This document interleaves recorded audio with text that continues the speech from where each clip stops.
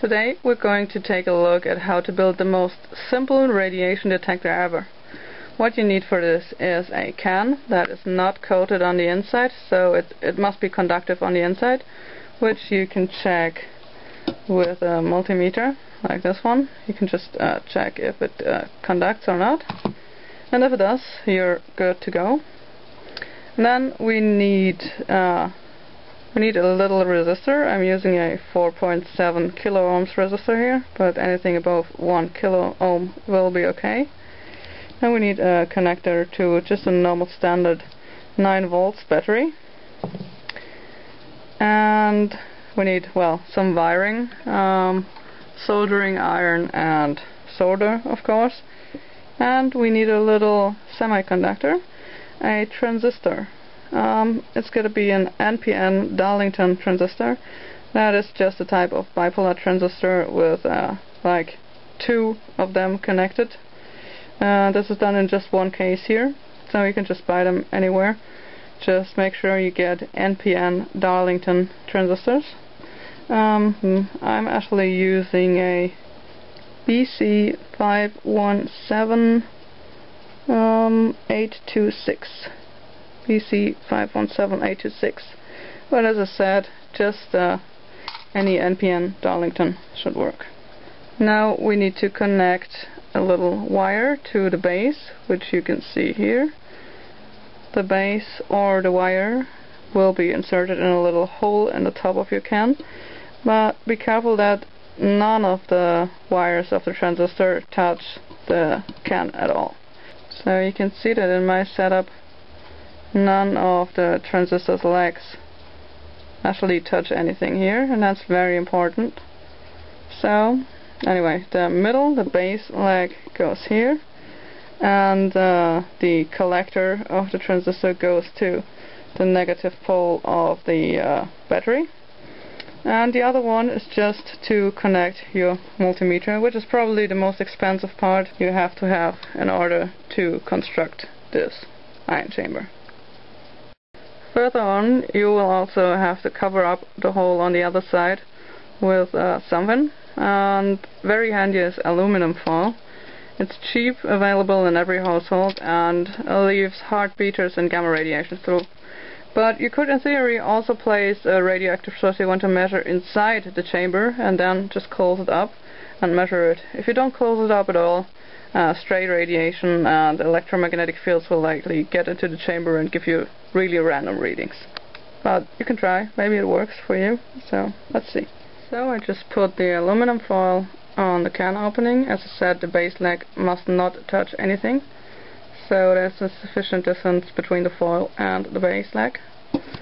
Now I'll put the battery into place here, and of course connect the multimeter. So the multimeter is now connected to the emitter leg here, and just right after the resistor on this side. The resistor, oh, I forgot to mention that, you just have to solder the resistor to the can, just there or on the outside if it's conductive, or wherever, just, well, with a bit of a distance to the base here. So let's just turn on the voltmeter and see what it says. Well, until it drops. I don't know why that is exactly. I'm not all that literate with electronics, but okay, going down to the next lower setting.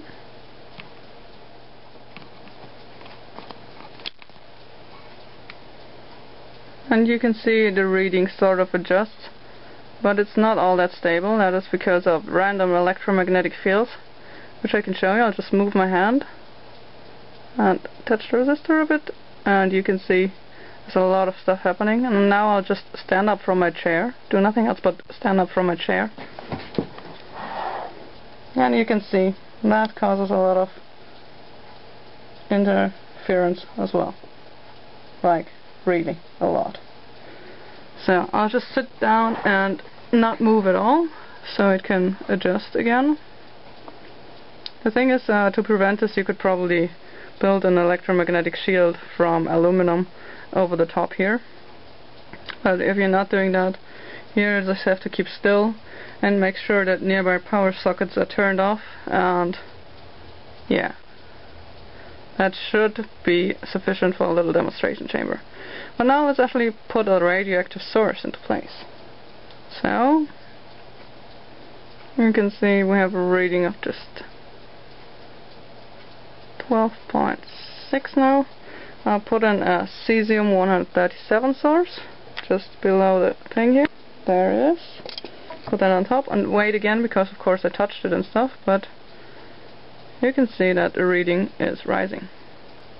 Cesium-137, 0.25 microcurie. It's a beta and gamma emitter, and you can see when I'm keeping still, you get a significant reading above background.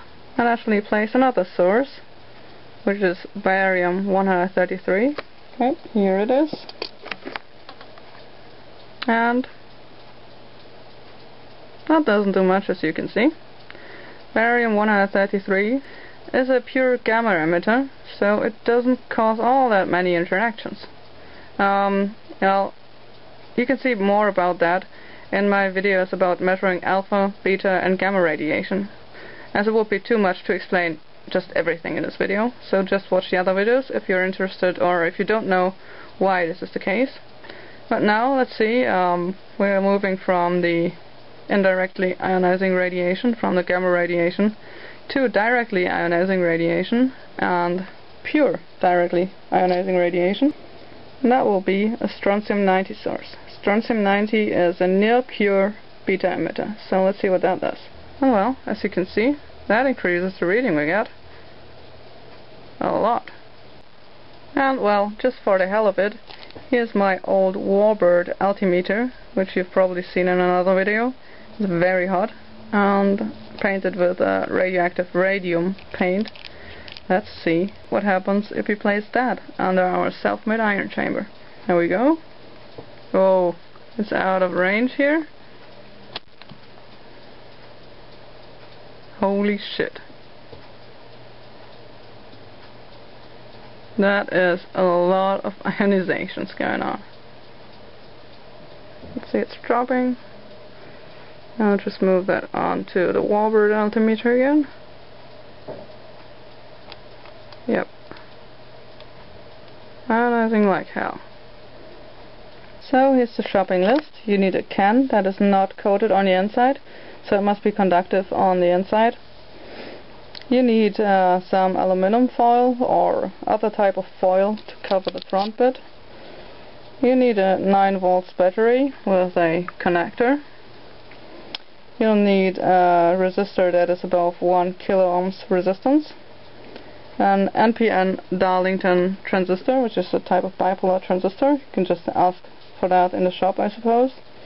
You need a voltmeter to measure the flow of current.